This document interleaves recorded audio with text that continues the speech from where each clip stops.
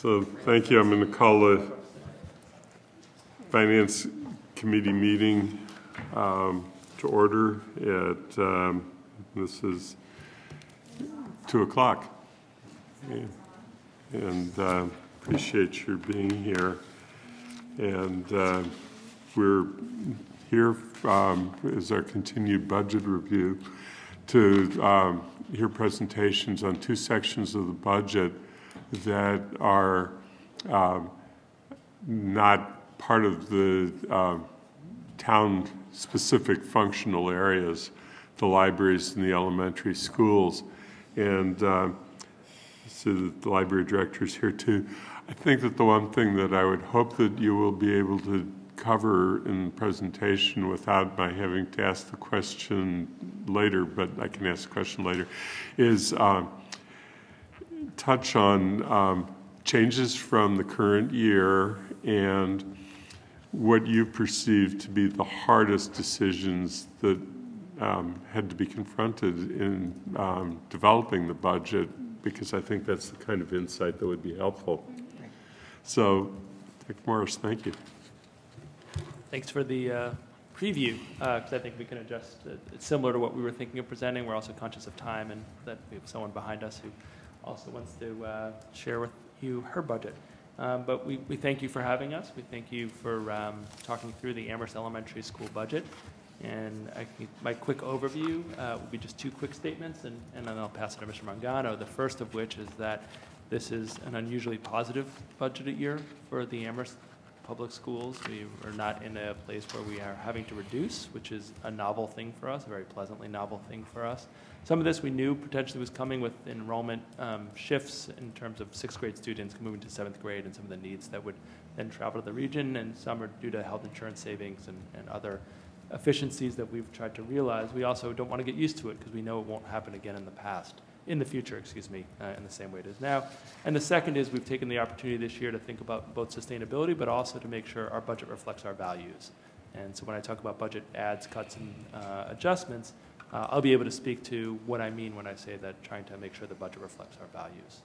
With that, I'll turn it to Mr. Mangano, who can go over more of the detailed financials. Hello, everyone.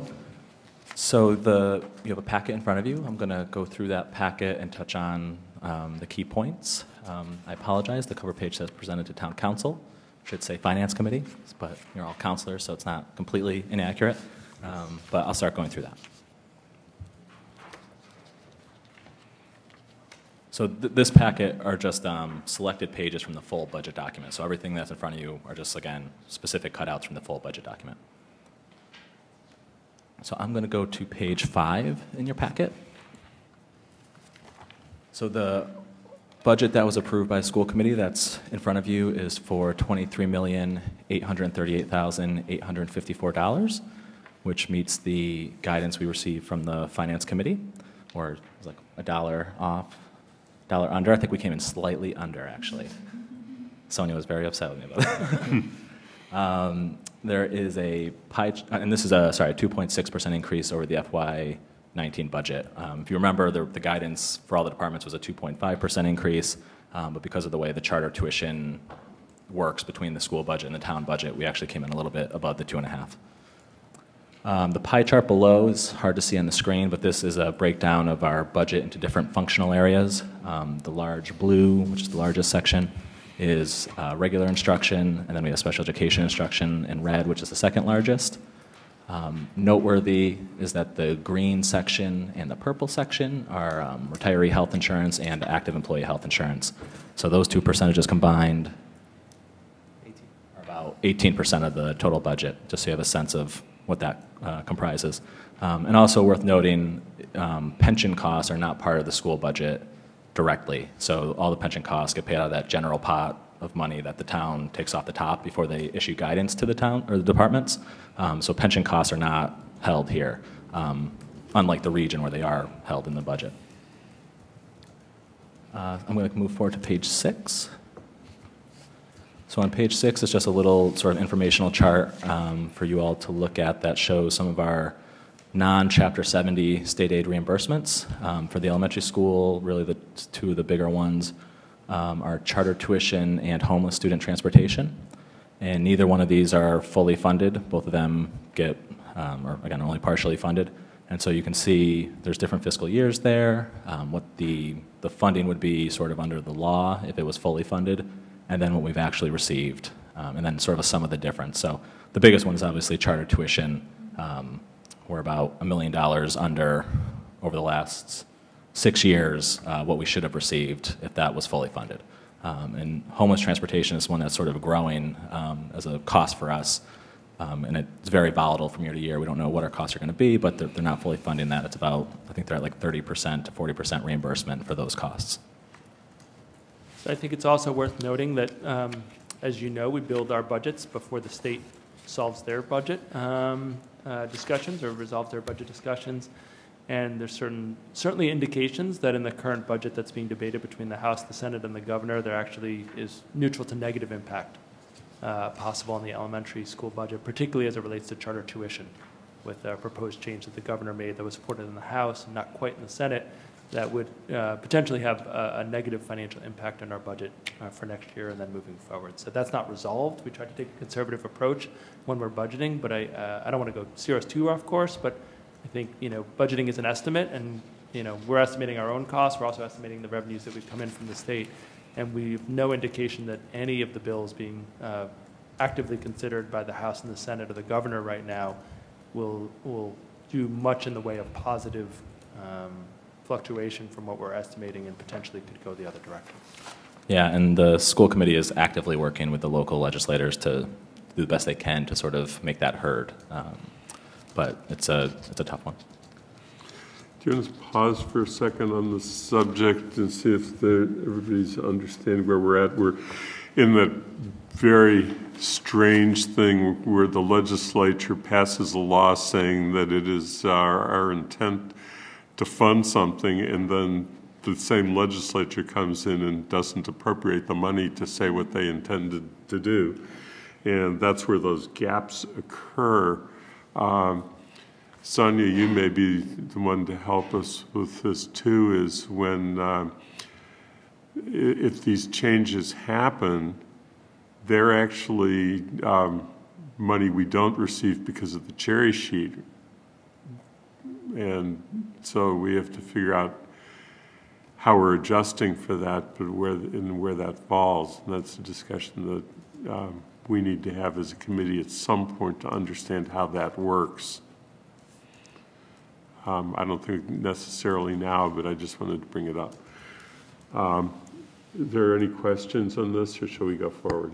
I have a question if it goes in a positive direction. So there is some, whether it's the charter or transportation, there's some discussion of the foundation budget being enhanced. If it goes better, that money means more state money. Then what happens locally, to the school budget? Do you run a surplus? What happens? So that money doesn't go directly to the schools. It goes to the town. And I won't speak for Sonia, but I'll just say what I think happens, and then she can tell me if I'm wrong. There's going to be some accounts that come in over, some accounts that come in under. Whatever that difference ultimately will probably go into free cash at the end of the year. It doesn't affect the current year's budget. Okay, so I'll spread it to, what does the town do if we get more than we thought? Okay, the expense side, once you vote the appropriations, that's cemented in with your votes. But the revenue side is not complete or balanced until we set the tax rate. So if more money comes in from state aid, we would probably reduce our local receipts estimates to balance that out, because we have to have a balanced budget, expenses and revenues. And if more money comes in, if our local receipts do better, that just comes in as excess and closes out to free cash or reserve, and then we put it into stabilization. Yeah. So this is my last comment, because we could shift and spend a lot of time on this, but in terms of what's being proposed now, and I'm not here to critique any the legislature, there's been a lot of articles about what's been proposed the last few weeks, and none of that would have a positive impact on the Amherst Public Schools in terms of what's being proposed right now. So I just want to, I think, you could see a headline, and then if you drill down into specifically cherry sheets and the impact on us, there really isn't any. Yeah. Yeah, Dorothy. I guess I'm very surprised to hear that, because I thought that there was common through the towns that the formula was very bad and discriminated against the major public schools. What is the reasoning for this new possible worse formula? So that would probably take us down, I mean, I think we could have that conversation. I guess my reservation is that things aren't settled yet. They're still being discussed. But what the intent has been, the stated intent has been, is to support and increase the funds for low-income communities, of which, while we do have a significant low-income population, we certainly don't fit the gateway city kind of piece. I think, as I look at the data as it's come in, and I have shared this with the town manager, I see trends that way. I honestly have some concerns about districts getting above the $30 per pupil where our district is, and some of them significantly more wealthy than this town. So we could, whether Mr. Mangano, myself, or town manager, we could certainly follow up offline, and I'm happy to share with you what's been proposed and the impact on all the communities in the Commonwealth. Thank you. Keep going? Yep. Okay.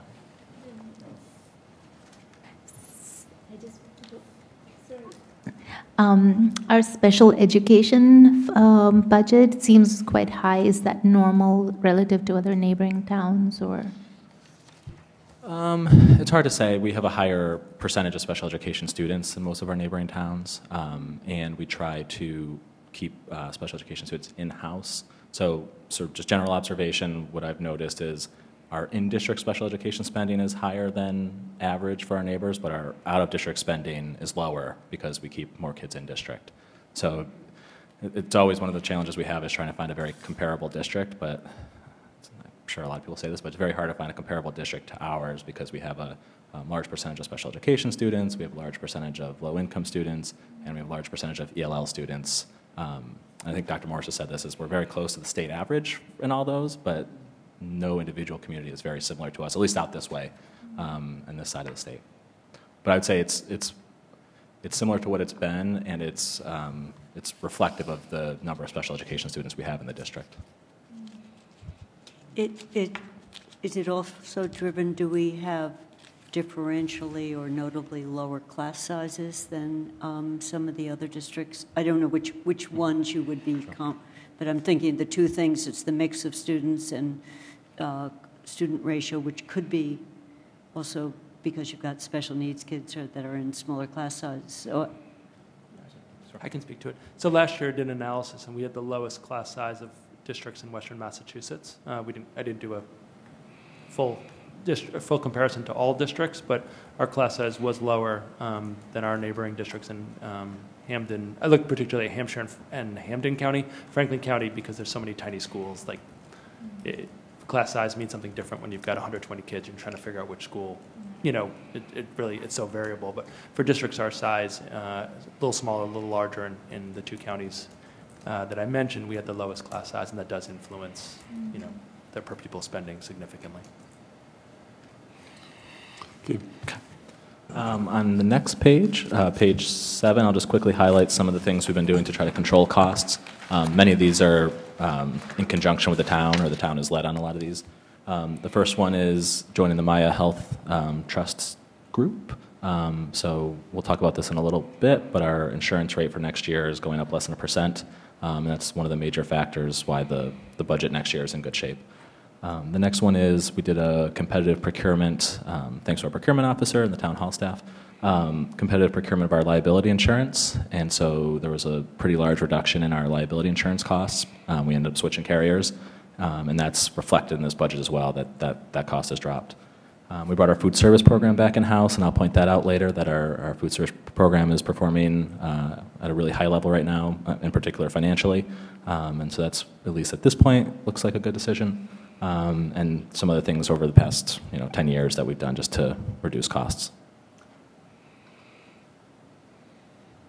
Yeah. Sorry. I just wanted to go back to the special ed question for a second. Just the one thing I think worth noting is in 2013 we had what was then called a coordinated program review of our special education services. and they had 4 findings that we needed to actually create a corrective action plan for. And so our spending did go up after we received that state review. It happens on 6-year cycles. So we just recently had our state review, and we're very proud that we had no findings, which means that everything was met, not just from a compliance perspective, but from a programmatic perspective to be what DESE would want. We heard anecdotally very strong feedback, although the report just had to check boxes in the right place, right? Because that's the way they do it. So we did have an increase in spending to address the needs from 2013, and then there was a midway report in 2016. But some of these were the state identifying areas in significant need for remediation, and we've done that, but that did increase costs over that time. Sorry, Mr. Marcano. So the last thing I'll say on this page is, so there is a net addition proposed to this budget of, which again is unusual, but of $261,576. In a few pages, we'll get to the breakdown of what goes into that number. So next page is page 8. This is a breakdown of a summary of our full budget, operating budget, and I'll just highlight some of the key areas that are changing. So total salaries are going up $675,888. It's in the light gray column under the line where the total is. That's a really combination of 2 things. It's steps and COLAs for all of our staff. The cost of living adjustment for most of our collective bargaining agreements next year is 1.5%. And in addition, I'll point this out on the grants page, we're also shifting, there's a shift of one of our special education grants from the elementary level to the secondary level, and I'll point that out as well. Substitute costs are going up as well, $29,630. Some of our substitute rates were right at minimum wage, and so we have a plan to increase those incrementally each year for the next few years to make sure we, at a minimum, keep pace with minimum wage, but try to get a little bit above that to attract staff.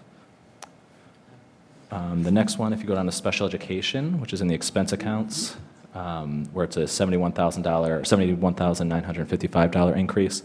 So that's sort of the largest increase in our budget outside of payroll, and that's because we went from expecting 0 placements in FY19. We ended up having 2 out-of-district placements, and so those 2 placements have been budgeted for next year, and so that's why you see that significant increase in cost. Down below in the health insurance sections, you'll see those, again, this is really the impetus for why we have a good budget year, 2 pretty large drops in health insurance rates. It's a combination of 2 factors. One, the health insurance surcharge went away completely. Is it still frozen, or is it gone? It's gone. Not coming back. So that surcharge going away dropped our rates from what they were budgeted for in FY19. The rate increase was less than 1%, so the surcharge going away more than offset that. And in addition, we saw some drop in enrollment when we changed health insurance, went from self-insured to the trust fund. We saw a drop in the number of people enrolled in our health insurance as well. So the combination of those 3 factors really dropped our health insurance costs significantly, which is good because if you remember the year before, it was a really large increase. So it sort of just got it back into line with where we were. And I think the last thing I'll just point out is, to Mr. Steinberg's point in the beginning, what are the changes in next year's budget? So the way we do our budgets is everything that's in the expense accounts and the payroll accounts in these top 2 sections of this table, that's what we call level services. So we basically take this year's level of services, we project that forward 1 year and show you what it would cost. So when we're able, we include contractual cost increases, changes in usage, data, things like that. All that's reflected up above. Any proposed reductions, additions, or other types of adjustments to that level services budget are captured in that one line where it says additions and reductions, and you'll see it says $261,576 there. So that number, and we'll talk about that more in a second, is really what captures the changes from this year's programming to what we're expecting for next year's programming. Any questions on this table? Dorothy?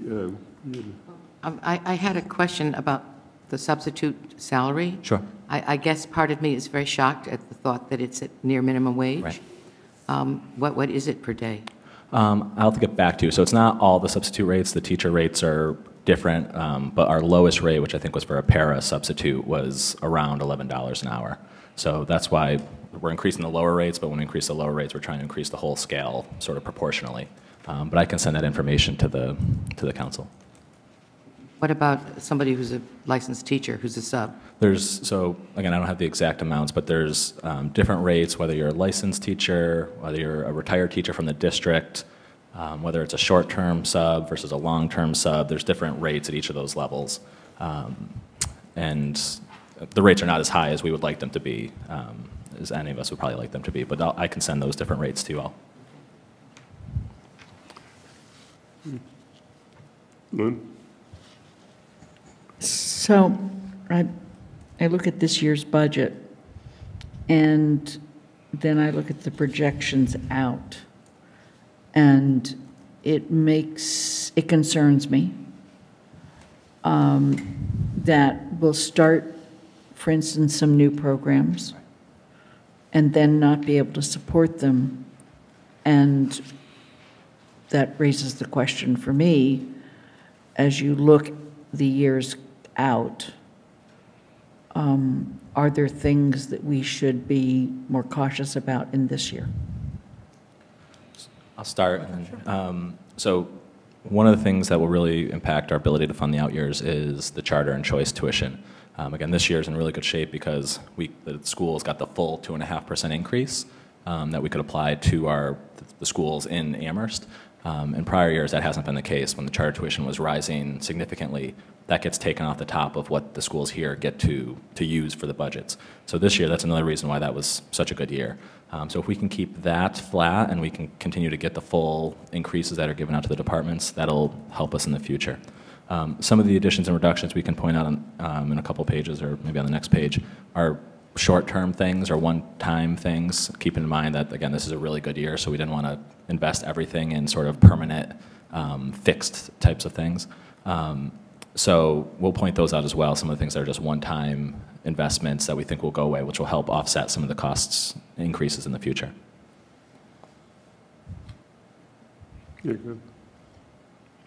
This really follows up on the special ed observation, and maybe I'm jumping ahead by looking at the translation of this into the chart where you compare FY20 to FY10. Mm-hmm.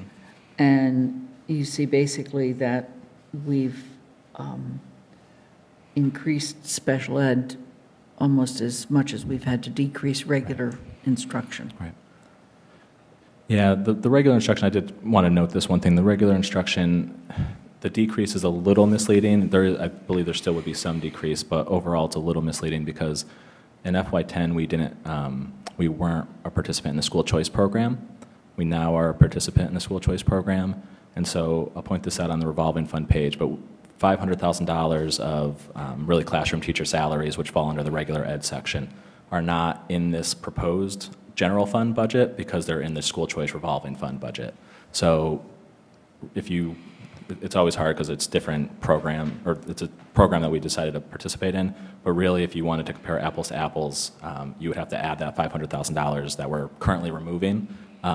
You'd have to add that back in.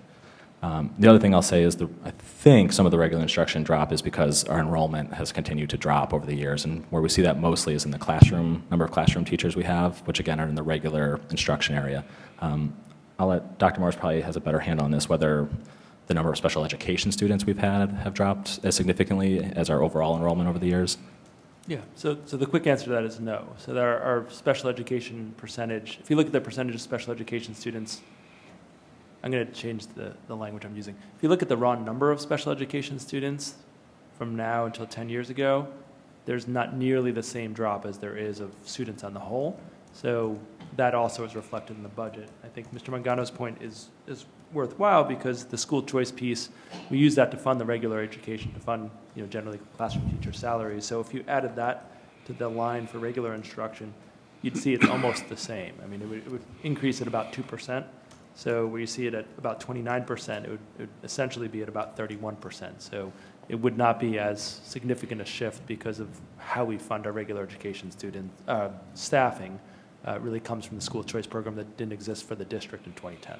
Yeah, and I'll just add to that, where we apply those school choice funds is always a point of contention for some people, because in the school choice funds we receive, some of that is for special education students.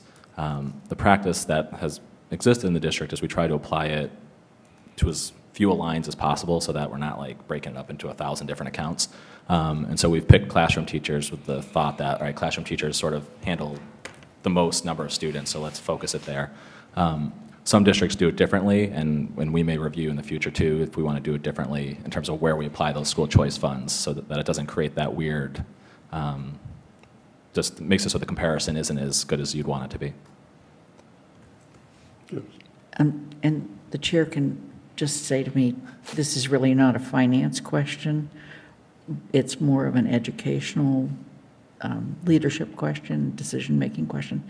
So as we moved into school choice, would you observe that some people choose our programs to option choiced in, if you will, because we do offer better special ed programs? So I think, here's the way to answer it. I think we have a positive reputation in the area and beyond for doing right by kids. Because I don't think about the programs, I think about what do kids need and what's the district's ability to respond to them. So our special ed director, I know I'm on camera now, but my special ed director always says that, you know, it'd be great if special ed was the best kept secret in the district, right? But that's not how things work in the real world. And she knows that. It's kind of a throwaway line. So from a choice perspective, I don't think it's the case that we get our highest need students because we do have the ability, if it's going to go into a specialized program, to not take choice students based on space, and space has been a consideration.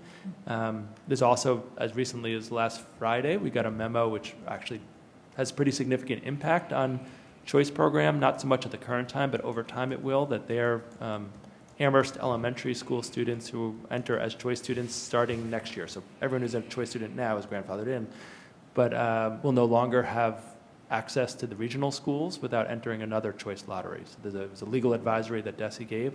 It's going to be interesting how that affects families' choices about whether to choice into the district or not in the future. We won't know till we get there, but I think as it relates to choice, we don't see necessarily the most challenging students necessarily in terms of needs, meeting their needs coming from choice, but I think there's definitely families who say, you know, we understand that you take care of children and we think that our child would be best served in this district. So follow-up, is it also possible that by doing that, we actually, by having more students and therefore more staff, right, we can offer better services to our own kids? Absolutely. So I mean, I would say that I said this at the school committee that we have a policy. It's not a policy, school committee policy, but we have a practice in the district of never accepting choice students that require the addition of another teacher.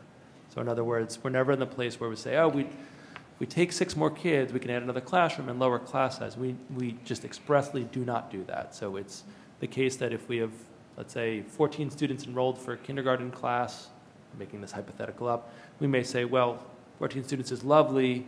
Financially, that's going to be hard to maintain. If we take 3 or 4 students and we get that size to be upper teens, up to 20, financially that's a benefit. It pays for part of the teacher who would be teaching them, but that teacher was going to be there already. So absolutely, I feel like it's a net financial benefit and thus a net educational benefit. You know, we have full-time specialists for relatively moderate-sized elementary schools, which is a huge benefit to our students. If you look across at other similar-sized elementary schools, there are things that they just do not fund. My belief is we would not be able to fund those, not because we would want to, but financially, if we didn't have choice funds coming in to support them. Thank you. The district. Thank you. Just to give us a context, how many choice-in students roughly do we have in our elementary schools? I would ballpark around 90 this year, About 90. K through 6. And does the scale issue you just talked about on being supportive, if we go from the current 3 schools down to 2, does that change some of the way you look at, potentially change the way you look at scale? You know, some of it, if we're splitting among 3 schools versus we're splitting among 2 schools? Yeah, I think it's a good 5-year problem to have, 5 year from now. But absolutely, we've had some internal conversations about that. I think the same thought process would go, the same practices of not adding students in a way that we have to add a teacher. via the choice process would still hold. Exactly what that looks like in a different configuration, I think, remains to be seen. We do have some schools that accept a lot more choice than others, just frankly because that's how their enrollment patterns work. For instance, Fort River, when we started the choice program, had a lot of choice students. They have now gotten to the pattern, just based on the enrollment trends that we have, of having 2 classes per grade level without much room for choice. So we've seen a decrease there, where some of the other schools, Quaker Farm, for instance, between 2 and 3 classes, invariably we have to make a call, and once you make that call, it influences how many choice students you take. So I think the same type of attention would need to be placed on a 2-school model to see how does that change the trends and how do those trends play out over time. Yeah, Dorothy. Can you, in terms of the costs and expenses, it's not quite clear to me yet. So if you have a special ed choice and a non-special ed choice, what money do they bring in versus how much they cost, as you figured out? So a non-special education choice student brings in $5,000 per student, and that's been the same rate forever. And a special education school choice student, if they have additional costs associated with their IEP, I believe, there's a workbook, basically, that our special education department completes each year called the School Choice Claims Form. And so all the special education students who are school choice, they basically plug in the additional costs of them attending, and that calculates an additional increment beyond the $5,000. So when we get our revenue every year from school choice, there's sort of the base tuition, and then there's the additional increment that we get for special education students. And that can vary based on the level of need that that special education student has. But it's not always clear to me how this can result in a positive budget impact. So for example, on the non-special education student side, if we're going to have 2 classrooms and there's 15 students in each classroom, we're going to pay for those 2 teachers anyway. If we accept 2 school choice students each for those classrooms, we can bring in an extra $20,000. We're still just paying for those 2 teachers. There are some, again, very marginal cost increases of supplies, things like of that nature, but there's not the same proportion cost increase of accepting those students. Yeah, I mean, just to put a finer point on the materials, so our textbooks are there. So it's not like we have to buy additional textbooks. So there are some workbooks, but we're talking about per student in the 2-digit variety of costs. We're not talking about something that has a major impact on the budget. And I think I mentioned this in the past. There are studies that, and we will do these periodically, where we have somebody look at our choice program in more detail just to get some outside advice.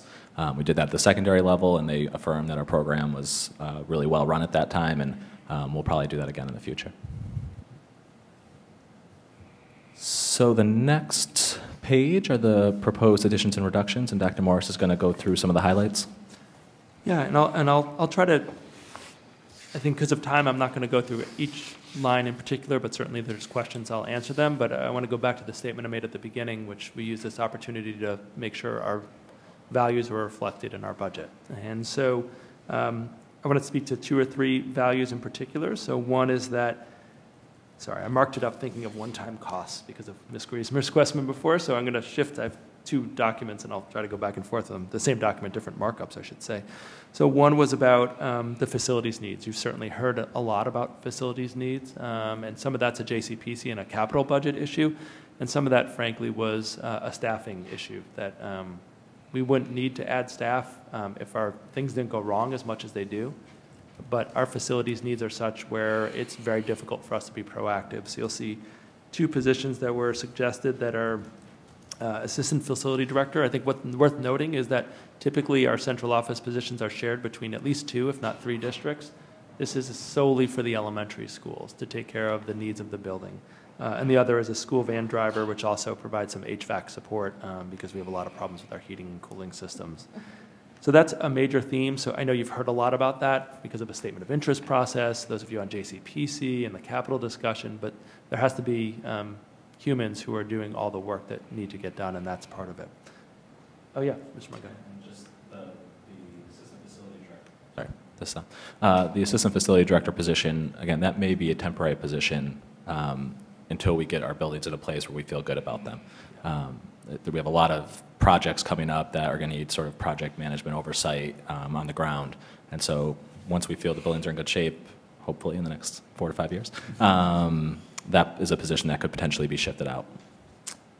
Thank you. So the second bucket of items that I want to highlight are bilingual psychologist, bilingual special education teacher, and Spanish courses. Now, ironically, my third bucket is going to be dual language. This is not actually related to the dual language program. This is reflecting the needs of our students. So the number of students who come in who are English language learners, particularly with Spanish as their first language, has grown. It's actually the demographic that's growing more significantly than any other demographic that you could cut, not just actually race, ethnicity in our district.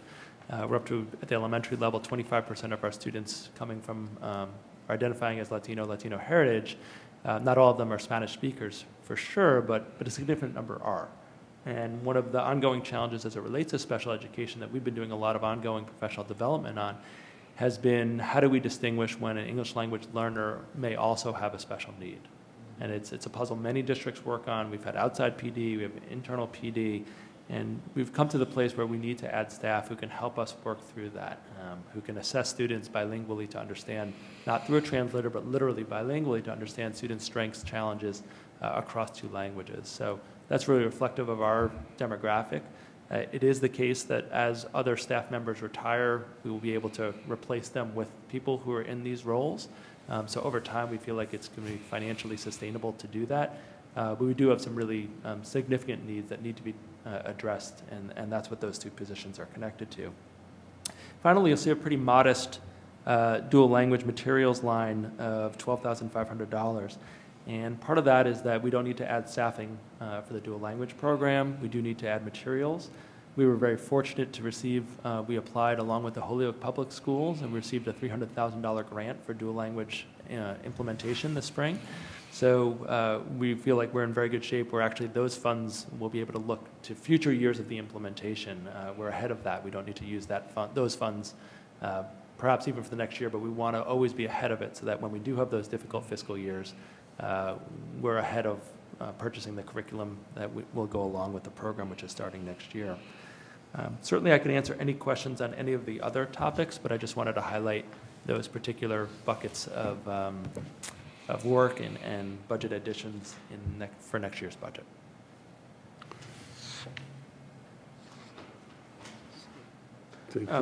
Maybe actually, before since there aren't hands flying up, just to respond to Ms. Griesmer's point. So if you notice, one of the things we're suggesting is a contribution to the Special Education Stabilization Fund. For those of you who aren't familiar with that, and Mr. Margano can go into more detail, is if we do have unanticipated special education needs, we are allowed with the Modernization Act, I think from 2 years ago, to build, in some ways, a reserve that would actually come back to this group as well as the school committee. So because we are having this positive fiscal year, putting that money in, and we'll have a healthy balance. So that can be an easy reduction from next year. Okay. I think some other things is we have some math, social studies, and health curriculum we need to purchase. Those are also 1 year, if you look up, it's the probably 5th or 6th line under budget additions, $30,000. Those are one-time costs that we need to address. We need to make some purchases. We need to update our curriculum. We wouldn't imagine needing to continue that line moving forward. And I think the only other one I was going to mention, thank you, the math professional development. So we are shifting our math curriculum at grades 6 through 12. So in our situation, 6 through 12 is typically what's thought of middle school and high school. Like if you look at publishers, they produce curriculums that are grades 6 through 8, 9 through 12, but don't produce K-6 curriculums anymore. So our 6th grade, since I've been in the district 18 years, has been using a different curriculum than the K-5 population. And so as we're making that shift, you'll see that reflected more. You saw that more reflected at the secondary level. That's a one-time cost looking at 6th grade for new materials and some professional development that we wouldn't anticipate needing in future years' budget. So we are highly conscious that this positive variance won't continue forever, and we try to build the budget in a way that would be sustainable knowing that fact. Yeah, and I'll just point out a couple at the top as well under budget adjustments. So the way this is configured is budget adjustments are things that are not really programmatic changes. They're just maybe enrollment shifts or other types of efficiencies that we found. Then there's programmatic additions and budget reductions. Again, you'll see the classroom teacher reduction that's driven by enrollment, and the paraeducator reduction as well is driven by enrollment. And that's actually, if you remember back to when we came and presented the regional budget, there was an add of roughly the same number of paraeducators, and it's because they're going from 6th grade to 7th grade. And this is why when I talk about, like, if we had one budget, like, this wouldn't show up on either, it'd just be a natural shift, but because we have that line between 6th grade and 7th grade, it's a reduction here and an add there. Yes, Lynn. Small amount, but I'm just very interested in the planning and exploration to expand preschool. Yeah, I was hoping that Mr. Bachman would be able to stay for that point. I know he's sitting with the press box, but yeah, so this is actually a joint effort, and he knows I'm going to say this. It's in the town budget as well for a small amount. One of the frustrations we've had in my time in the district, frankly, has been the inability to meet the demand for high quality and low to no cost preschool seats. We know the research is very clear on students who enter kindergarten. We have data locally. We know that there's national and evidence-based data on the impact. And we've tried multiple times within the Amherst Public School to do that and not been successful. So I had multiple meetings with the Community Action. So Community Action is the local Head Start organization. And where we came to is this would be a big endeavor to take on. You know, how could the community, not just the schools, but the community be engaged in this ongoing need, and what would it look like for Community Action, which I think is a fabulous program. I've visited there multiple times. Increase the number of seats because they already have full-day programs, they already provide transportation, they already work very heavily with communities that may not have access to fee-based preschool programs. So we wrote up a proposal for a study. So this will be funded some by the school district and actually some by the town. That the town manager felt strongly that this was worth exploring. So it's almost like a planning grant for all three organizations to partner with. Julie Fetterman will be the contact from the town, and we're trying to set up a meeting, obviously contingent on budget approval, for later this month to be able to sit down and plan what that would look like. I know the Community Action folks they're aware of consultants who work with Head Start programs and towns and school districts to see what partnerships would look like. But I think it's the most promising approach. If we're really going to take this on, it's the most promising approach to work with an already successful preschool program that has the same mission that we're all talking about in mind, that happens to be located in town with 2 sites. So that's what that amount is. Thank you for pointing that out. And nationally, in many states, you see combined Head Start and early childhood programs, preschool programs, you know, where some kids are, quote, labeled and funded by Head Start and others are not. So I'm glad to see this. Absolutely. They've been wonderful partners to date. Yeah. Anything else? Okay. Okay, we're almost done. I'm just going to point out a couple more things. So I gave you the summary of our major grants and revolving funds as well. So the one thing I'll point out on the, well, 2 things I'll point out on the grant side. Our inclusive preschool grant, so in line with preschool we were just talking about, you'll see our inclusive preschool grant has been significantly reduced over the next few years. I believe it's being phased out for next year, but I can't remember if there was a change to that. But that may be the last year that we actually get the inclusive preschool grant. That's right. And then earlier I spoke about the increase in payroll, and part of that being related to a grant shift. And that grant shift you can see is in the special education IDEA. The amount of funds we had available for FY19 versus what we have available for FY20. And it's not a grant reduction, it's just a realignment of how much is being used to support the secondary schools and how much is being used to support the elementary schools, and trying to get that more in alignment with the students that attend those schools. And then on the next... So just on that, so you'd see that, you'd see a plus. Yeah, on the regionals, on the region, the same table literally for the region, okay. Yeah. And it actually supports Pelham as well, so there's a little piece that goes to Pelham. And then on the revolving funds summary, so you can see some of our major programs. Circuit Breaker is the reimbursement for special education. We have a before school program. The school choice program is listed here, so you can see it's broken into expenses on the top and then revenues on the bottom. The expenses are basically how much of the budget, general fund budget, we're saying we're going to support from the school choice monies. And then the revenues is how much we actually brought in that year. And so we try to, we're building up a little bit of a reserve in the school choice fund because it's a relatively new program. I think now we're in our 5th or 6th year, but we were building up a balance. But usually those are pretty close, what we're bringing in versus what we use. And then we have a preschool revolving fund, which takes in the tuition fees for our preschool program. And then the one thing I did want to point out was our food service program from FY19 17, if you look at the revenues, and you look at FY17 revenues versus FY18 revenues, one of the things we're proud of, again, is bringing that program back in-house and seeing it do very well financially. And you can see that in the revenue numbers. Our enrollment did not increase between FY17 and FY18, but our revenues went up about $40,000 from really the prior 2 years. So again, so far that's program's going well. And we have a great new food service director who's going to keep it going. Any questions on anything you've heard today? Time for Kathy. This is just a question to show I don't completely understand what circuit breaker is. Sure.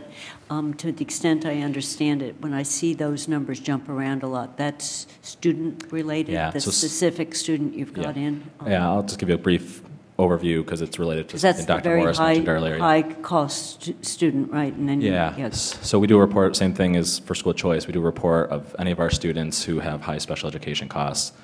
We put in the actual services we provide, and in order to get any reimbursement for those students, their cost has to exceed 4 times the state foundation level. So that's roughly $40,000. So the cost has to hit $40,000, and then above and beyond that, we get a partial reimbursement, which has floated somewhere between 65 and 75% over the past several years. If the foundation budget rises, then that threshold that we have to hit before we start getting reimbursement also theoretically rises as well. So that's one of those possibly negative impacts that might occur from the foundation budget going up. Remains to be seen if the state will do anything to prevent that. But. Once a student comes into the school district through choice, if it's deemed that they then need to be tuitioned out for more specialized services, are we liable or is their home district liable? That's happened maybe once or twice since I've been here, and I believe, at least in the example I have, it was not us that was liable. If they can't be served in our schools, then it sort of reverts back to the sending district, and they have to, really, it's ultimately, they're part of the decision-making body.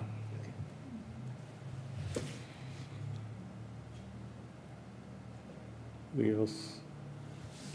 Well, thank you very much. This has been very helpful, and the council is a new process, and we're all kind of learning the process, and we have counselors that have not been involved before, and so I appreciate how you've approached it and the help that you've been giving us to make this move forward. As you're exiting, I noticed this doesn't have the capital request for the elementary school. So just does that come back up when we're looking at the capital budget? That comes in the capital plan and the requests that are then presented to the Joint Capital Planning Committee. Because at that point, I just want to get your feeling about the adequacy of what you got.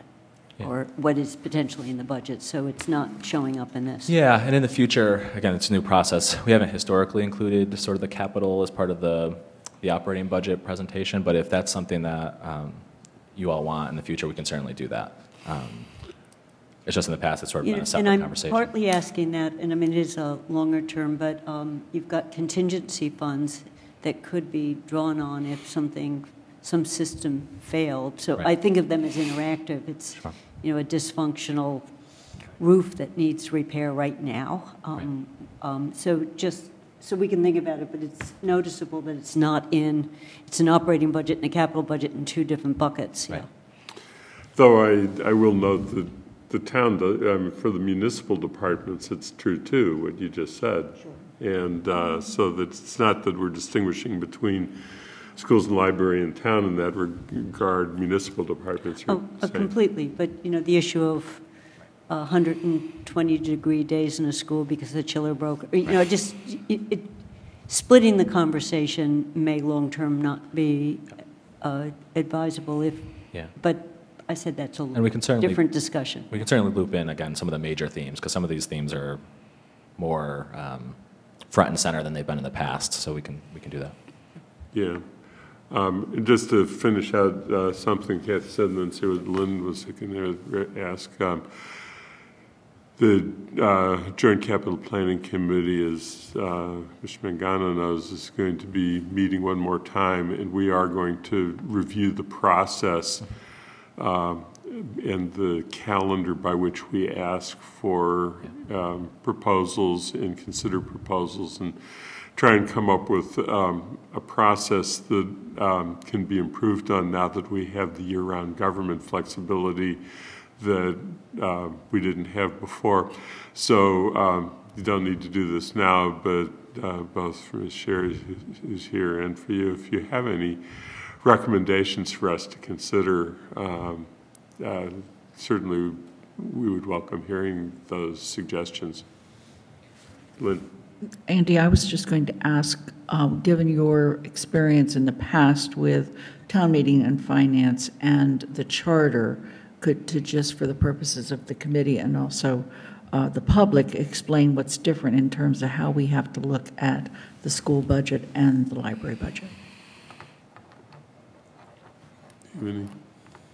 So, Was that a question to us? yeah, I thought it was a question It to was Mr. actually a Steinberg. question to Andy. Yeah, okay, I wasn't sure. I don't think that I'm hoping that there's not a substantial difference, and maybe I should turn it, that's why I'm turning it back to you a little bit too. I think that what we've been trying to do this year is to have as much continuity in process as we could possibly have in order to move from a budget process that had been in place for forever until this year, and because we couldn't redesign a process instantly. And I think that's what I was getting at with capital. The next piece for the operating budget will be, and I think that that was why I was a little bit of what my first question was about, is how we go about establishing the guidelines, as what we used to call the guidelines. I don't know what we're going to call them next, but may still be the same. But, you know, the initial stages of the budget process for next year, because this year we were concentrating on a budget process that would work in overlapping two forms of government. Next year we're going to have to do it all within a single form of government, and so that'll be the next stage. But there is a difference between what town meeting could do with a budget and these budgets and what the town council can do. The big difference is that in the charter, and I can give a very specific example. Members of town meeting several years ago were very concerned and got lobbied very hard about library paraprofessionals, and you had to bring that one up, huh? You had to bring that one up. Well, but it was the example, yeah. And so that an effort was made at the time of town meeting to do an amendment to make that change on the floor of town meeting. The charter doesn't give the council the same degree of flexibility that existed before. Yes? Yeah, so just two thoughts, and I want to be really clear. I'm speaking for myself. I'm not speaking for the Amherst Regional School Committee on the matter, in this case, the Amherst School Committee. So I think what's similar is that we typically made presentations to the Finance Committee. So this structure feels really natural in terms of being familiar, and I think on your end, then the next step feels different, right? But we always did ask for this Finance Committee's recommendation, you know, when it went to town meeting, and I think that looks the same. So two differences, or one difference and one consideration, is that the timing. So we're still operating under the same timing as we did in the past. I've said this before, and I'll say it again from my perspective, from the staff perspective. If the school committee voted this budget 2 months ago, roughly. So we have a lot more state information out. So, you know, whether the school committee can consider a slightly different timeline, you know, the region can't change, but the Amherst Public School timeline could change given this. And I would find it beneficial to be having some of the conversations, the financial conversations, a bit later when we have more information from state. So we put out our initial budget documents in January before the governor's released his budget. And that feels, not that the governor's budget ends up being holding, but it's a guidance document that gets discussed. So I think there perhaps is an opportunity for conversation between the finance committee here, the town council, and the school committee to adjust timelines moving back so that we're undergoing less changes. I think that the consideration I wanted to share is this was a particularly positive budget year, as we've said. It's a really different process when we're making cuts instead of adds. And so I can't say that it's hard for me to assess the differences because this is a really atypical year. It's an atypical year financially. It's an atypical year that there's really significant changes being talked about the state. None of them, not to repeat myself, necessarily have positive impact. Some might have some slightly negative or not slightly, some negative impact on the district. The range of what's being discussed in school funding this year at the state is broader, and the range is wider than it is typically. So that's, I think, the other thing to note is just this is an atypical year on multiple fronts, and I think next year, odds are, will be more typical one way or the other, and I think we should continue the conversation. Yeah, the charter does have a date in there, I think, that you were to provide to the town manager, which is different from prior years, and so I don't know if that gives any more flexibility and allows you to re-examine your process. But we're going to have to rethink the timetable all the way through because we want to make it as beneficial to everybody who's involved in the process to get to the best end result that we have. And I guess the last thing I'll say to you, Dr. Morris, is that this year was particularly difficult for figuring out how to work the regional budget process into the council process, and it's actually something that I spent time with the Charter Commission about when they developed the charter to make sure that there was some flexibility built in there. And you know, but it did create a confusing year, and I really thank you for your help in making it work. Thank you very much. Yes. Question. How the different levels connect. For example, there's been a decrease in students nationally, I guess because of the budget 2008, I'm not sure, whether people just didn't get married and didn't have kids. So how does that translate from the elementary school to the middle school to the high school? Is it, or is there kind of jumps and gaps? Sure. So I think what we have now in our current elementary school, so not budget next year, but our current, is that our 5th and 6th grade are larger cohorts of students, and then we see a pretty significant drop after that. So one of the budget adjustments that Mr. Mangano spoke about is we need fewer classroom teachers next year because we're going to have fewer classrooms, because our 6th grade cohort is larger than the incoming kindergarten cohort. We may have a little bit of that next year. This 6th grade cohort happens to be a significantly large cohort. When we look at grades, current kindergarten through 4th grade, they look pretty stable.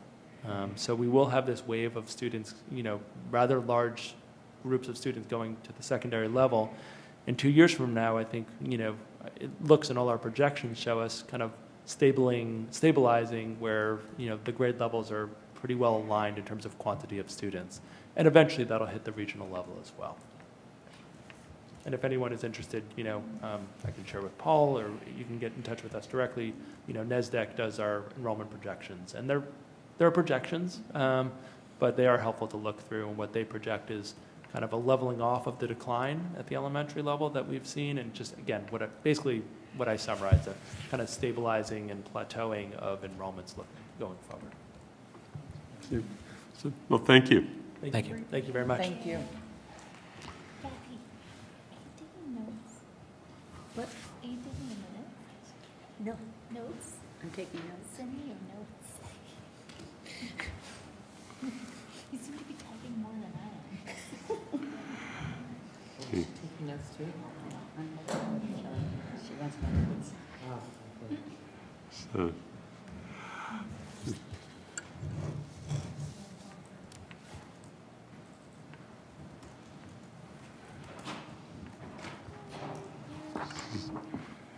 So while Ms. Sherry is continuing to do the setup, I do need to just as a matter of annual statement that I have to make is that my wife is a employee of the Jones Library, works part-time at the North Amherst Library, and I have forever been in conversations with the State Ethics Commission about what the rules are that apply, which turn out have some fluidity to them from year to year as to what you get back in the way of answers.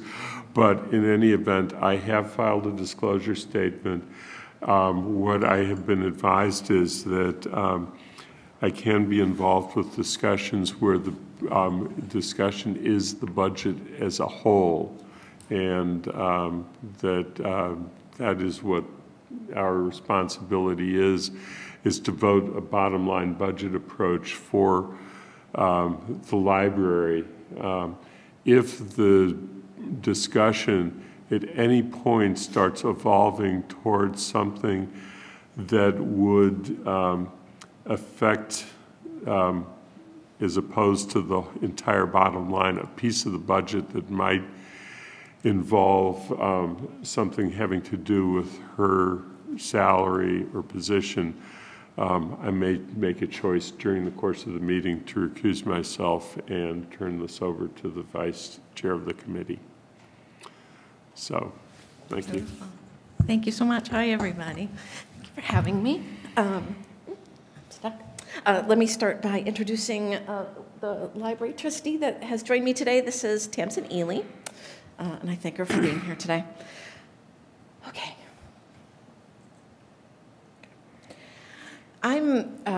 So I did not print the actual presentation out for you. It's taken from the budget packet that was given to you, but I'm happy to email this to you as well so you can have it. It's primarily the same thing, but much smaller. So up on your screen is the library's mission statement. It was written 4 years ago after a year-long community engagement process, and it states that we will be a community hub to a diverse population of Amherst residents where the community can enhance their lifelong learning pursuits. And in order to complete this mission, we need engaged staff, adequate funding, state-of-the-art technology, mutually beneficial relationships with the other town departments, and the full engagement of Amherst residents. Our current goals include to provide pleasant, safe, and up-to-date buildings, to maintain exceptional customer service, to expand our funding sources, and to provide quality materials and programs to our patrons. Right now, we have 3 immediate priorities. The first is to secure additional sources of revenue so that we can continue to attract and retain motivated staff, as well as continue to provide high-quality services, materials, and programs. Second, we are working to secure capital funding for the expansion and renovation of the Jones Library building. And third, we're in the process of re-examining the roles of the branch libraries, including evaluating their collections and programs, technology, and capital needs. So the Jones Library System has so much to be proud of, starting with the staff, the friends, and the volunteers. They are the reason the Jones is as successful as it is. And then there's our incredible patrons. Almost 19,000 Amherst residents have active library cards. Over half of them fall into the 18 to 59-year-old bracket. But interestingly, college students use the Jones more than people over the age of 60. 22% of our circulation is to college students, and 15% is to patrons over 60. Staff accomplishments include participation in a year-long series of workshops on collection diversity to help ensure our collections represent people of all backgrounds. We received a $15,000 grant to help us celebrate the Jones Centennial, and we provide all types of programming, such as one-on-one drop-in technology support, early release events for teens. Every second grader in town is given a tour of the library, and in many cases, their very first library card. I added this slide about our information desk accomplishments because it tells a story. Specifically, the graph on the right, it tracks the different kinds of questions we are asked. We categorize each question as either being a true research question, a book search question, a question about the library, using the library's technology, or a question about using the patron's personal devices. And we thought it was really interesting that even in this world where Google is queen, the number of true research questions we were asked was at its highest last year. One piece of data that we do not have is wireless usage. We know more and more that people are using their own devices at the library, such as their phones and tablets, but we can't tell you how often they're logging on to our Wi-Fi, the town's Wi-Fi, and using our printers to print from, because they're just coming in with their phones and hitting print, and it prints on our machines. So these are services we have always provided, but we're no longer able to track. So just as we're seeing a shift in use from hard copy books to digital sources and reference, we're seeing the same shift in holdings and circulation. And of course, this is industry-wide. The number of electronic items that the Jones owns and the number of electronic items that the Jones circulates continues to increase exponentially. And our collection of physical items, as well as their circulation, is basically leveling off, and it leveled off from FY17 to 18. So what we do is we assign a dollar figure to each item borrowed, each question asked, and each program attended. And so when we do this and add it all up, the value totals almost $8.7 million at a cost of only $1.9 million. And I joke, but that's really a great use of tax dollars. Our challenges, so just as is the case for all town departments, it always comes down to funding. Our buildings, specifically the Jones and North Amherst buildings, have needs. Personnel, we are unable to fill 2 full-time positions. They were left vacant last summer due to retirements, and we have just decided to not fill those positions. Programming demand. This is a really great problem to have, actually, but we don't have enough staff and money to be able to offer enough programs to meet the demand. The same thing goes for our open hours, additional open hours. It's another great problem to have. Patrons want more hours than we can afford, specifically nighttime and weekend hours. So next I wanted to talk about the library's 3 separate revenue buckets. Everyone always says the library is different, and I wanted to explain why. We are one of the state's hybrid libraries. We are part town department and part our own 501c3. So there's the legal piece of the puzzle where the town approves the amount of funding which will go to the library, and then the trustees determine how that money is spent. But what this slide is showing you is in regards to the actual money and how it's handled. It gets complicated because we rely on many different sources of revenue, and we are paying our bills through these 3 different institutions. We have the town, the libraries corporation, and the Friends of the Library.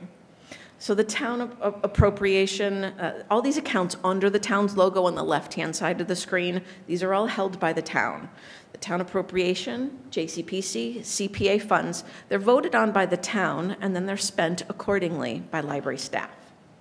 Our annual state aid award is also held by the town, but it is not subject to appropriation. Library staff determines how that money is spent, but when we spend that money, the bills are processed first by our business office, and then they go through the town's accounting department, who cuts the final check. State and federal grants are applied for and spent by library staff, but they are received and processed by town accounting. We have 2 trusts where we are only allowed to pay to spend the interest income earned on books. They're called the Adams and Westcott Trusts. They are also held by the town. Library staff are responsible for determining how that money is spent. And then there's overdue fines. I wanted to do a little clarifying here. So patrons pay their overdue fines to the library, but we turn these funds over to the town monthly. And so overdue fines are not spent by the library.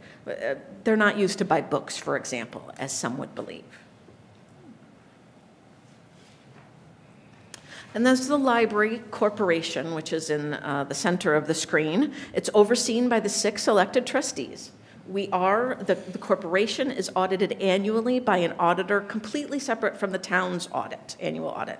The funds listed in the middle of the screen they are received, processed, and spent by the library staff in conjunction with the Board of Trustees. Our corporation undergoes the same set of checks and balances that the town does. And the third bucket belongs to the Friends of the Jones Library System. They take in donations to support the library, and the Friends, in conjunction with the staff, receive, process, and spend the money on programs and circulating materials. On to our specific revenue sources. As you can see, the library's primary source of revenue is by far the town appropriation at 75%, followed by the endowment draw at almost 12%, state aid at 6.5%, and then fundraising at almost 6%. Regarding the town appropriation, it's important to understand that this money is only used for two things. It pays the majority of the library's personnel costs, and it pays the Munson Memorial Library rent. So because of this, every year the library has to turn over to the town approximately $80,000 to pay the remainder of our personnel costs. The town appropriation is not used for anything else, such as insurance and inspection fees and auditor fees, utilities, HVAC maintenance, vehicle maintenance, supplies, materials, programs. You get the point. So this is why the endowment is so important. From FY12 to FY18, we have increased our reliance on fundraising by over 850%, so that we can decrease our reliance on the endowment draw by 33% so far. As of FY18, last fiscal year, the library's reserves were entirely spent due to the increase in healthcare costs combined with the decrease in the endowment draw rate, which I'll talk more about in a minute. But by not filling these two full-time positions, we hope to be able to grow our reserves again, while at the same time keeping the draw rate low. We just don't feel comfortable relying on fundraising for staffing costs, and I don't want to hire somebody new and not be successful in fundraising and then have to lay somebody off. So a bit of our endowment history. So in 2008 and 2009, the economy was in decline, and as a result, the trustees at that point switched from a strategy of passive management of their portfolio to active management. And that's the first hit that you see that the endowment took. And then in FY10, we received a very large bequest from the Woodburys in the amount of $750,000. And that's the uptick that you're seeing there in FY10. In FY11, we separated the Woodbury Fund from the rest of the endowment purely for bookkeeping purposes. And so that's the slight decrease that you see. And then in FY15 through 16, the current set of trustees returned to a strategy of passive management. And that's the uptick that you're seeing after that. So now we're again in an excellent position. We're paying much less for our endowment for Vanguard than we were paying before. We are back to $8 million in the endowment with a goal of $10 million, so that a 4% draw rate will give us the funding we need to operate comfortably. I want to highlight the Friends of the Jones Library System. So this organization was established in 1997. It's not that old. It is its own 501c3 corporation run by a group of volunteers and supporters. And their purpose is to focus public attention on the Jones Library services and special needs. Until now, fundraising for the Jones Library has been undertaken through separate annual fund appeals by both the Jones Library Corporation and the Friends of the Library. And for many supporters, donating to each organization has seemed confusing, redundant. And so this past year, we merged these two organizations, the financial appeal specifically, under one roof. So now it's under the Friends of the Jones Library System. And with this joint venture, the library, the corporation, and the Friends, we're just seeking to simplify your giving. And now all donations are solely solicited by the Friends, and gifts will continue to be used for all three buildings for books and programs. On to our expenses. So as you can see from the chart, the library's primary expenses are salaries and benefits at 78.5%. And as I said before, the town appropriation is covering 75% of those costs. And that's followed by materials at 8%. From FY12 to FY18, utilities costs have only risen 7%, and materials expenses have only risen by 12%. But our programming expenses have risen by over 200%. And these are all great things. So our materials expenditures, this slide also tells a very important story. In the past decade, materials purchasing has been greatly reduced in order to help close our budget gap. I want you to focus on the yellow line, specifically where it's circled in red from FY10 to FY11. So in order to remain certified by the state, all public libraries have to spend a certain percentage of its entire operating budget on books. Once upon a time, before the economic downturn, the Jones was able to spend as much as 63% more than our required amount on books. But last year, and since FY11, we were only able to spend 7% more than our requirement. And that difference is what you're seeing circled in red there. It's a 57% cut, or $73,000, to the materials budget in terms of excess over the requirement. You can buy a lot of books with $73,000, and so we're talking on an annual basis. And so the reason I point this out is, we're meeting our requirement, and that's great. But this is a very well-read community. I do believe that this is one of the reasons that our circulation has leveled off and slowed down, is because we just don't have as many books on the shelves as we used to. This is the big game. Here is the budget summary. This is the format that the library and most of the other town departments have historically used, where expenses equal revenue sources. This summary was approved by the Board of Trustees on March 26, 2019. And so above, you can see it shows $2,655,699 worth of expenses for FY20. And it shows which accounts down below we will use to pay those expenses.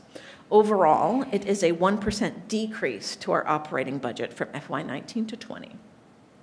So in the top section under expenses, under salaries is a 2.1% decrease. Benefits is a 7% decrease. For materials, there will be an 8.7% increase. And the programming line maintains last year's budget cut. Down below, under revenue sources, that's where you see circled in yellow our request for the 2.5% increase to the town appropriation. Then there is a 4.6% endowment draw rate, which equals a 6.4% decrease. Then we have budgeted for a 34% decrease in reliance on gifts and annual fund fundraising. But this is only because, so once our fundraising efforts are successful, depending on the level of success, it could mean additional staff, maybe, or additional programs, or some combination thereof. We were also expecting a 0.5% increase to state aid. Lastly are our budget concerns. We have 4 of them. The first one, because our anticipated outside funding sources, they're based on historical amounts, we may or may not meet those anticipated levels. Number 2, the trustees approved a 4.6 draw rate for FY20 in order to meet our immediate needs. It is a decrease from last year's 5%. Number 3, in order to help close the ongoing budget gap, over the past several years, we have made very severe cuts to materials, program purchasing, supplies, programming, staff training. There's just no more fat left in the library's budget. And number 4, without additional open hours, especially nights, meeting room availability continues to be limited. And I know, Tammy Tamson-Ely is the only trustee that's here. This is the email address. You can reach out to them anytime, or you can send questions to me. They're happy to chat with you. And now I'll take your questions. So, turn to my colleagues. That's quick. Kathy. Okay, I'll try to organize my comments because I had some questions. When on the reduction of 2 full-time employees, did you turn them into 4 part-time people? No. Is it a total, so 2 people are just gone out of the budget? Correct. Okay.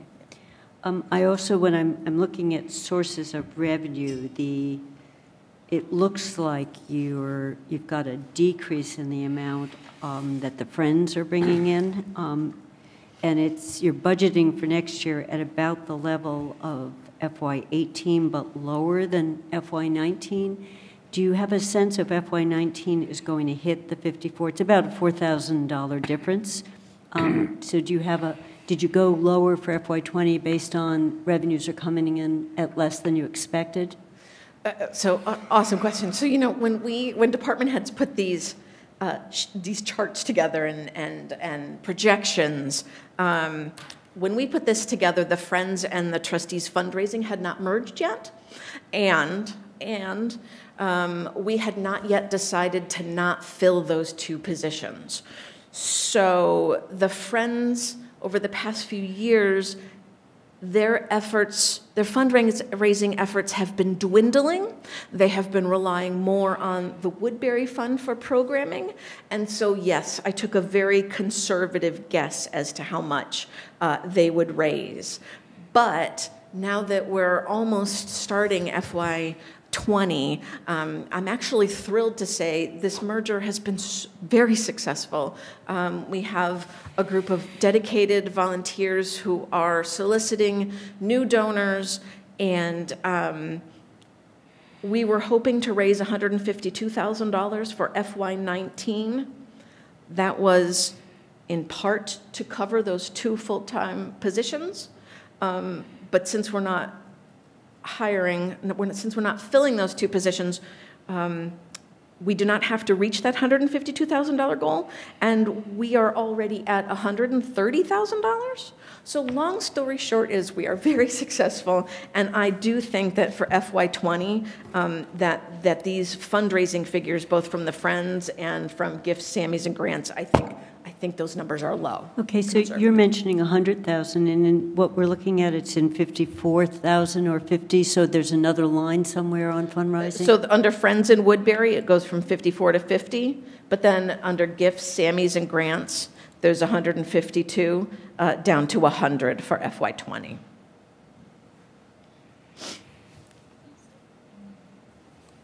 And now so historically, until the merger, those lines have been separate, but now after the merger exists, those two lines will become one. Okay, when I add the two lines, it looks lower than it was before if I add both of them. So are you saying that it's coming in more positively? But yes, so when we put these numbers together, so FY19 hasn't finished yet. When we put these numbers together for FY20, I was being much more conservative. I was much more nervous than I am now. Okay.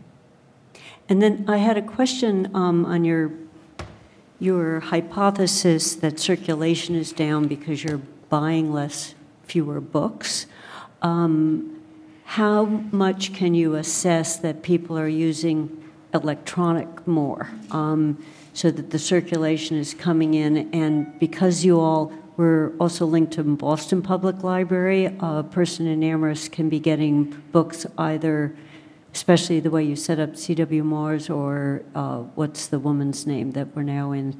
Libby. Libby. Libby, I can check either the Amherst regional circulation or Boston and put myself on the list for an Audible or a book. So I think for a certain generation of people that are comfortable with that, can you assess that? Because it seems to me that we're moving away from having a book in our hands, or some of us are. Two pieces to that. So yes, the electronic resources that the Jones Library pays for contributes to. We get statistics for that, and that is included in our circulation statistics. And so Libby is included in that. But what is not included is so the stats that we get are through Central and Western Mass C.W. Mars. But if you go on to Libby and choose the Boston Public Library or a different network, we do not get those circ stats. So that's certainly a piece of the puzzle. Yeah, and I was just saying that it may not be that because you have fewer books on the shelf, fewer people are coming in to get books. It may be that they're getting access to books because they can go to different electronic resources? It is multiple reasons, and so in my previous 2 times chatting with you all, I've given other theories, and this was another theory.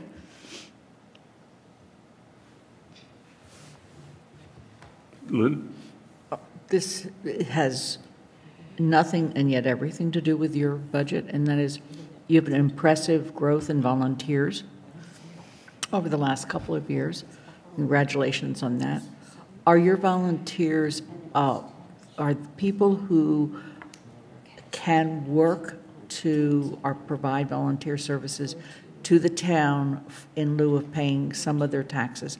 Are they allowed to do that for the library? Yeah, we do have a few senior tax work-off volunteers. Not many. Most of them are not those. Okay, thank you. But people are allowed to, yeah. Shelly?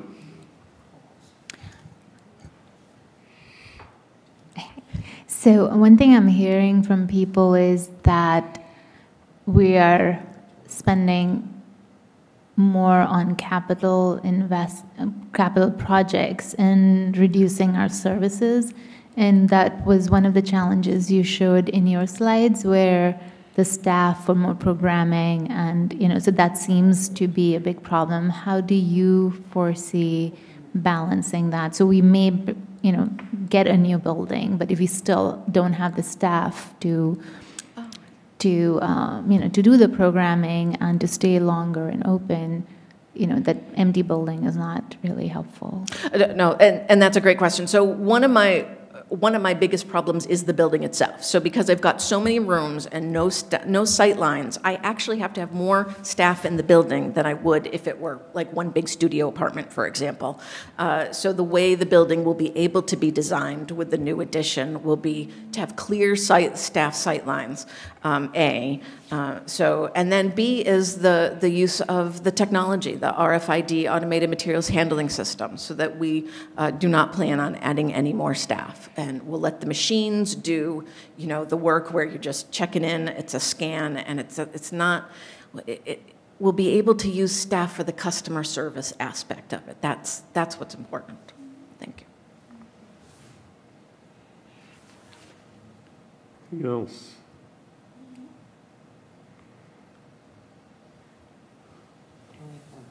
Dorothy?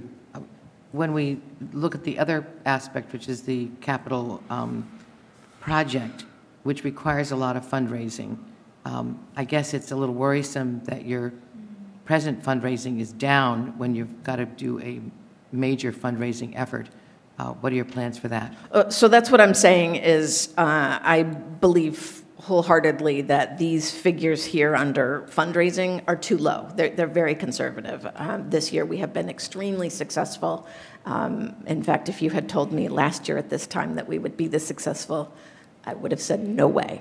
And so this incredible group of people, which keeps getting larger, that is working on our annual fund giving, they will take it to the next level and turn it into a capital campaign.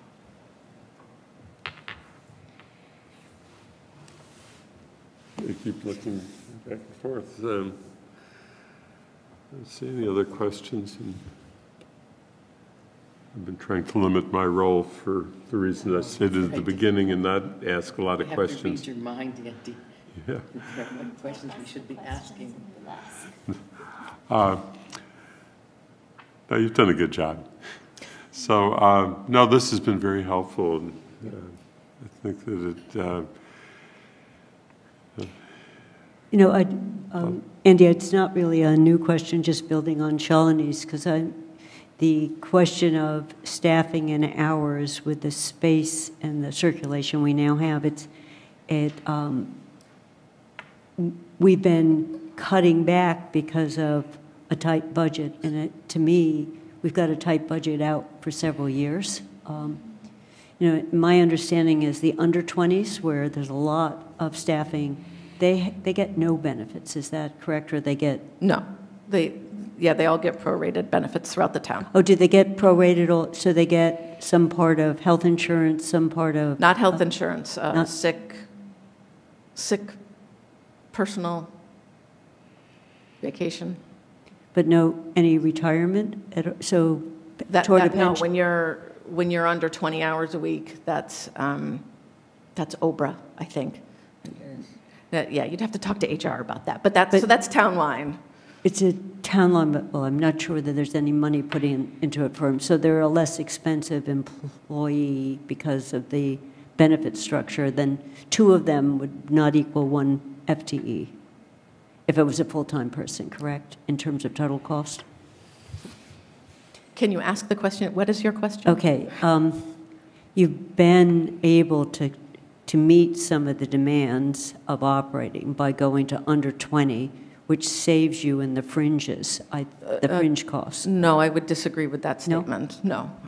We have actually been increasing the number of hours that our full-timers have, and the number of part-timers have reduced as well, as you can see in the packet. It's not in this slide, but in the packet you'll see the number of part-timers has actually maintained the same. So no, we're not cutting positions and then hiring more part-timers. And regarding, the open hours, people have asked about that. And so in my mind, that's such a dream scenario that I put it there kind of as a placeholder, but I see the town of Amherst having so many other needs that being able to add open hours is not going to happen in my lifetime, according to what I'm seeing, because there are so many things going on. So whether there's a building project or not, we won't be getting more hours. On your value of Jones services, the value of the service, in other words, like the $20 for this or whatever, are those benchmarked statewide, nationally, regionally? It's a statewide chart, yeah, that libraries and Mass use, yeah. Thanks. Anything else? If not, then I think that we can thank you very much and appreciate your having been here. And I guess the question that I had asked before of Dr. Morris, if you have any thoughts as to what we might do differently in the budget process as we go forward to next year and do a first full year as it being a council process as opposed to this hybrid year. Please share them. Do you mean now or later? It can be later. It does not have to be now. I actually wanted to say how much I've appreciated the process. So in 5 months, I've already seen you all 3 times, and it's been so helpful. I've loved the process, and so I think it's only going to keep getting better because now we have this baseline understanding, and then you all will get to know me more, and I'll get to know you all more, and I think it will only get better. And as far as the timeline, we don't have the same constraints that the schools do, so your deadlines are our deadlines. We're good. Good. Thank you. Lynn, do you have anything? Thank you. So thank you. So to the committee, I think that we probably have nothing else that we need to discuss today unless somebody has something that they didn't anticipate or request from previous. Is there anything else, Kathy, that you think of we have on the... No, I think I already got my answer when I emailed you, since the decision was made at the council on Monday night that OCO will be doing the interviews for the residents who are joining us. I'm assuming you will be sending the draft we did of potential interview questions to them. I mean, we haven't had a request from them, but just we worked on that set. Yeah, I'll work with you to make sure we have the right one and get that to them. And could I just get clarification, Lynn? Will we, as part of the council, ever see everyone who has applied for those non-resident positions? Since this is we decided it's a council appointment rather than a president, So it's a question. And I have no idea whether, there are 3 slots, and maybe we only have 4 people. I don't know what's in the queue. I believe that the way it's now been left is they are council appointments recommended to us by OCA, and therefore you will receive as a council, but as a confidential document, the CAFs. Okay, that was a clear answer. Thank you. The only thing I think we need to communicate is that according to the charge that the Finance Committee, that the Town Council passed, Finance Committee then debated and went back to Town Council, and that is that we would like the appointment of the resident members to be effective July 1. Yes, and I guess the other thing is for next Tuesday, we have now posted the amended agenda, and so we will be taking up, in addition to what was previously planned for the meeting, the matter that was referred to us, which I'll refer to as the Airbnb tax. And so if you have any questions that would be helpful to have in advance, I would say, since it's a small committee, just send them to either Paul or Sonia, whoever seems to be the more appropriate person, because I'll be away for the weekend and I don't want it to, I want to have a useful discussion. I think the only thing that would be helpful is if there's anything more on the specific questions that are underlying, because we have actually, I think, several questions there. One is, do we want to have the fee imposed, a fee? Do we want it to be 3% or because the amount is open? And then there was to whom it is, to which establishments it's applicable, and whether there's any information that would help us make any of those decisions. Of course, that would be nice to have, but otherwise, I think we'll just have the discussion. Yeah. The other issue that was brought up was whether or not, as a finance committee, we see dedicating this revenue stream to anything specific. There was Right, it has at least 35% has to go place, and there was a recommendation that all of it go to affordable housing, correct? So I just want us to understand what parameters. That's a part of the discussion. Yeah, I think that's, it opens up a huge problem for future things. I think that we need to at least be aware of what the consequence of that would be, as well as the benefit, since we know that somebody threw out a benefit, which is to the population that he was advocating for. Right. I just want to make sure that that as a committee, we address that. Okay. Okay. It was not to suggest one way or the other, but to just make sure we address it. Okay. I have a question and a comment. Yes. Question, when are we going to discuss the matter of the $500,000 bond issue for the CPAC? That will be under the... On the 23rd. That'll be on the 23rd, I believe, when we discuss the Community Preservation Act proposals. Is that the one at the Bangs? Or is No. it No. No, Okay. That's our regular finance committee meeting. It has, that CPAC is scheduled for that day. Okay, all right. The 21st is our public hearing at the Bangs. That's at 6:30. Mm-hmm. The 23rd is our regular finance committee meeting. Okay. Meaning one of our 2 per week, and it's at that meeting that JCPC proposals will be discussed. Okay. So then my comment is that when trying to read the numbers up there, I knew I hadn't received, excuse me for being hoarse, a copy of of her report, and Kathy showed it to me that it was on the town page. I would never have known that. I look at the web page.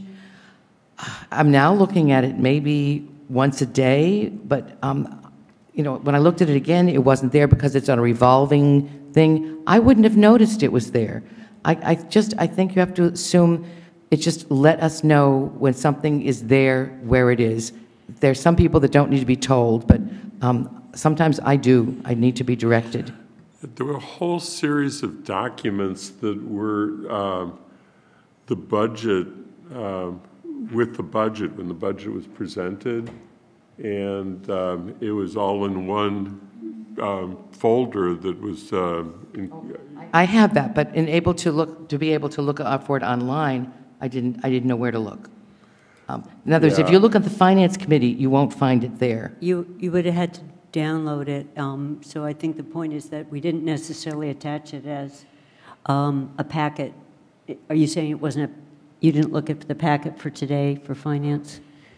I'm saying that when I wanted to look at it here, I didn't know where to find it. And there seems to be kind of like, there's all kinds of stuff everywhere, but how do you know where it is when you want it? Well, perhaps this is just a matter of adding the link in the agenda so that it takes us directly to the part of the budget.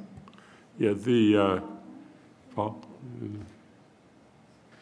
So on the transmission document that I delivered to the council on May 1st, there's a link to the website at amherstma.gov/budget. The budgets for the library, the regional school districts, the elementary school district, and the town, in addition to CPAC and JCPC, are all on that one page, amherstma.gov/budget. It hasn't changed. It's been there since May 1st. But I didn't realize that, okay? Okay, but I'm saying that the staff transmitted that information to you multiple times. At least on May 1st we did. And so... where to find it? Yes. Okay. The link was in that. And we put it in our press release, the material that went out to the public, and we put Well, it today, as a, for the first time, I saw your big thing. You had an ad saying budget, and then I saw the little words budget that I could click, but I didn't know it was so there and so handy. Yes, So we did that in addition to that, after your meeting on Monday, we did that so the public can find it easier too. So I appreciate your pointing that out. Yeah, we'll try and do that outside of the course of the meeting and just make sure that we sit down together with on where to find things. So we have a member of the public who's actually here. Janice, do you have anything? I'm here from the wing observing, and I'm not supposed to say anything. Okay. I have one pure housekeeping thing on minutes. I just want to make sure that the way I've been doing it, Sonia, works for you, that once I've looked at it, I put it in an approved folder, or would you prefer I actually link it to an email and send it to you? I think the last time we decided you were going to email it to me because I have no training in SharePoint and I have no idea where to look. Okay, So I'll keep, once it becomes an approved document, I'll send it to you. And at some point, we need a discussion about minute taking because some of us have more time than others so I've been volunteered, as well as I was a willing volunteer, to do final approval of minutes, but when people don't have time to complete the minutes or had questions, I've taken on it to go back and look at the tapes to fill in, because I wasn't taking minutes. So we're just going to figure out, because if it gets down to only a few people can take, Andy doesn't take minutes, and if only a few are taking, it's going to become time-consuming. So we'll just have to figure out some way to make an adjustment. Yeah, so it's just an alert. So one meeting I couldn't figure out anyone who took minutes, so I just went and watched the tape and did minutes, but that's time-consuming, so. Yes. Also, I believe on the agenda for next week is supposed to be looking at the goals, not just the goals, but the activities that are, and I sent an email to you and Kathy with the latest draft on that earlier this week. This is the goal sheet and the goal activities and timeline. So you looked at the goals, and I've made the adjustment and sent you that for final approval, but then there's still the activity sheet. we need to make it an agenda item for next week, Lynn, or should just Andy and I look at it? How do you want to? I think if Andy and you want to look at it and then bring it back to us, that would be fine. We should look at that and see if we need to amend an agenda to add it. But if there's nothing else, then I think, yes, Shalini. I just had a comment for the town manager. Is it possible, what I'm hearing from the public is that when they see the agenda and they want to see the agenda packets, could there be a link in the agenda itself to the agenda packets so people can find it easily? Generally for all meetings, basically. So or at least the town council meetings then. So for the I'm not sure if our system allows that in terms of, because the links can change around. So if you put a dedicated link in, it might go to a dead-end page. And I've discovered this with the school department's budget, actually. But the organization of the website is that for every meeting, there's a packet, there's a click, you can just go to the meeting date in the council page and go to the packet, and the packet is there, and every item is in the packet. So we try to do links to the agenda from the meeting posting time. The system isn't as flexible, and I understand exactly what people are asking for, and it's how intuitive it would be to just say, oh, I want to click on this agenda item. It doesn't work as easily that way, unfortunately. So could we just send them to the town council page where all these agenda packets are? Like, even if it's not going to the individual agenda packet, but maybe it can just say, okay, go to this. That would be a standard link we can add for all. Just go to the town council page.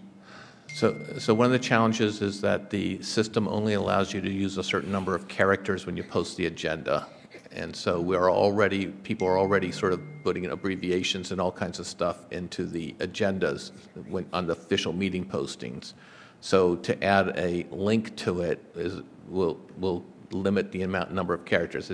Think of it like Twitter allows you 120 characters, and you have to do all these things. And some committees' agendas are very complex because they like to have lots of charter references and things like that, and then it gets jumbled. So it's not as easy. I understand what you're saying. It's just the system doesn't allow us to do it very easily.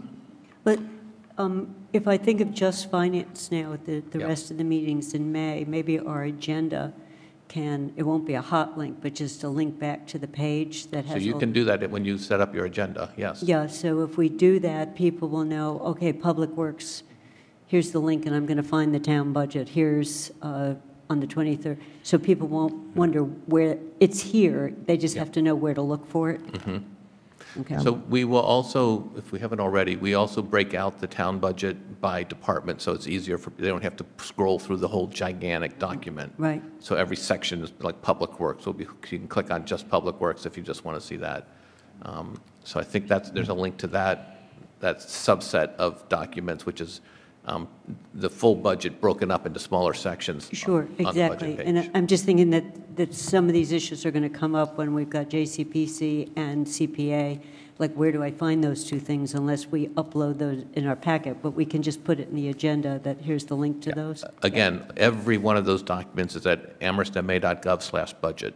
Yep. We put it all on one page. You know, I found them all, but I didn't think everyone might find them. So I make a suggestion of something that's lower tech, because I understand this thing about links, they kind of expire. Just a sentence telling people where they would find the agenda items that Shalini was asking for. To get the packet, the agenda packet, go to this page or whatever. It doesn't have to be a link, just a sentence.